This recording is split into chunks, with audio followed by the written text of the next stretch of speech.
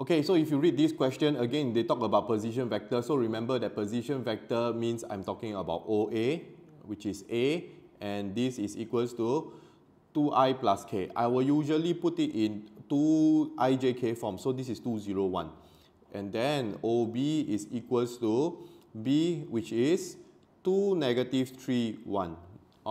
The point C lies on OB produced. So you can see there is OB produced such that OC is equals to. So that's the next information. They tell you that OC is equals to 2 times of B, which is 2 times of 2, negative 3, 1. You don't need to multiply in at this point, it's totally fine. Okay? So part 1, when you see a certain ratio like this, okay, it means we need to do ratio theorem. And how we do ratio theorem? Always put O at the top. Okay, let's draw a triangle first. A and B on the most outside. Okay, AN is to NB is 1 is to 2. So AN is 1 unit. NB is 2 unit. Be careful, sometimes the question may be tricky in terms of this. So label this as A, label this as B. Remember, if you are not very sure how to draw the triangle in this ratio theorem, then please revisit the ratio theorem video. 1 cross to B, 2 cross to A, ON is equals to 2A plus 1B over 2 plus 1. Then now all you need to do is to put all of it inside. 2 of 201 plus 1 of 2, negative 3, 1 over 3.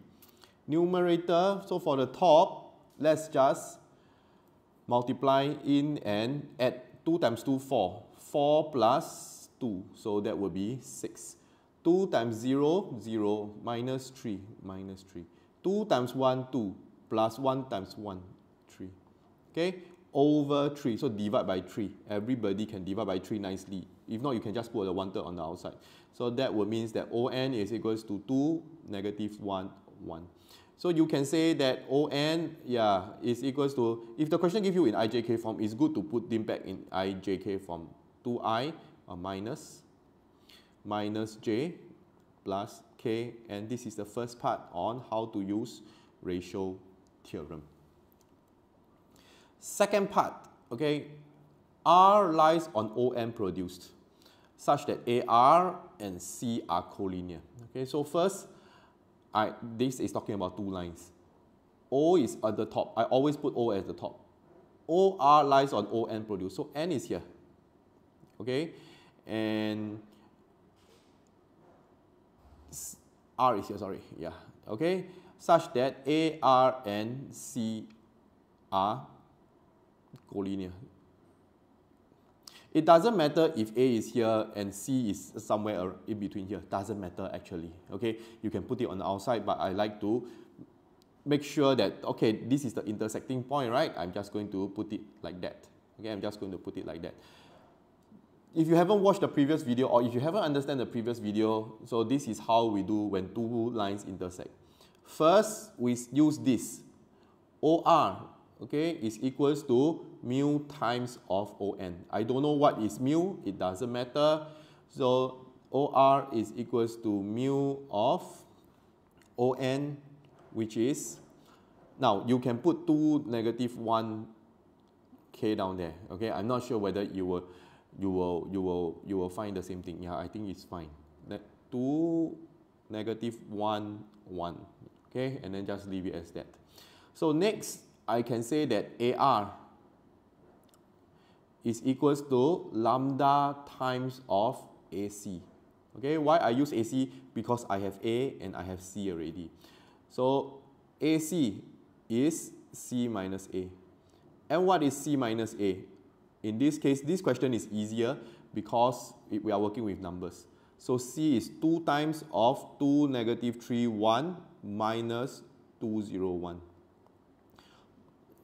Now I'm going to simplify this. Okay, so lambda, 2 times 2, 4, 4 minus 2, so this is 2 minus 6, and then 2 times 2 minus 1, so this is 1. Yeah, so AR is this.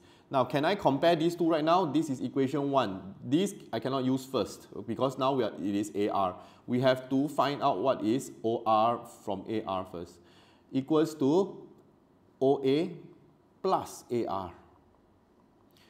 OA is 201 plus AR, lambda 2 negative 6, 1. Okay? Now, if your lambda is there, then you will get a bit of trouble. So I will have 2 plus 2 lambda for my first one. 0, 0, okay, I can just conveniently write 0 first, doesn't matter, minus 6 lambda, as well as 1 plus lambda. Okay, so this is my OR. Yeah, this is my equation 2. So now I compare equation 1 and equation 2. Because equation 1 is OR equals to equation 2.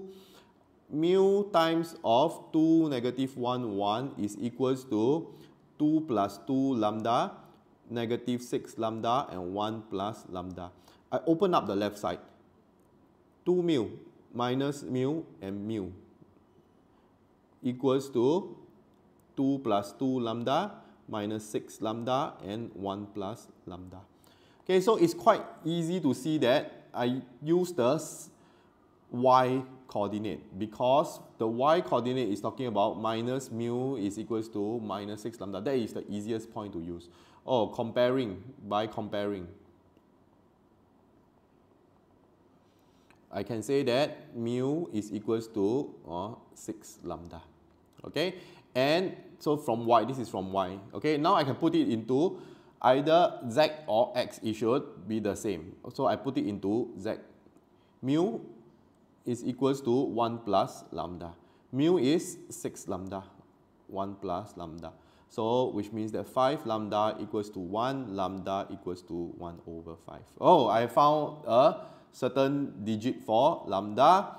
The question wants the position vector, if I'm not wrong, of R. Okay, so now I'm going to put it back into either equation 1 or equation 2, but I'll put it into equation 2 because I have lambda.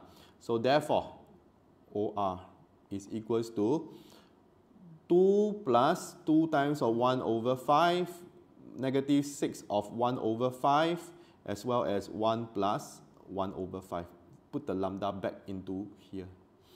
Then I will get the answer. So this would be 2 and 2 over 5, negative 6 over 5, as well as 6 over 5 for this. Even if you take out the 1 over 5, that would be actually quite nice. Okay, so this will be 12, negative 6, 6. In fact, you can take out a 6 again. So this will be 6 over 5 times of 2, negative 1, 1. Okay, and this would be the position vector of OR. Okay, so again, the learning point is if you have 2 points intersect, you must form 2 equations in terms of O to the point of intersection, okay, by using both parallel properties.